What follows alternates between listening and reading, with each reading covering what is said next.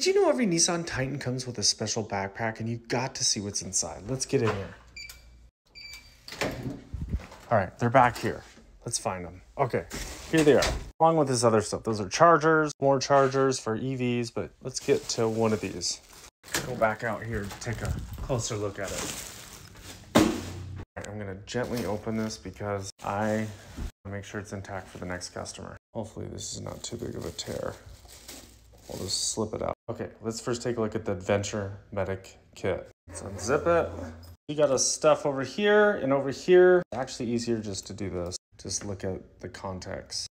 So there's everything in this Medic Kit. But wait till we look in there. Let's close that. Kind of funny, there's instructions on how to install the backpack, but let's look at the big one. Time to pull this out. All right, let's first take a look in here.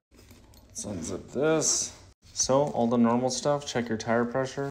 A rain pouch, a whistle, matches, hand warmers. A lot of stuff. All right, to the big part. And here you have gloves and a towel, a lantern. Let's see if it says Nissan. Oh, no, that's not a lantern. That's some kind of jack. Zip ties, bungee cords, another flashlight. I don't want to open that, but something. And then you have rope. They did not miss anything on these Nissan Titan backpacks. Now let's go find out how much it is. It'll say on the sticker. Can't even tell I opened it up. Let's go put it back in there. All right, now let's go look at the MSRP.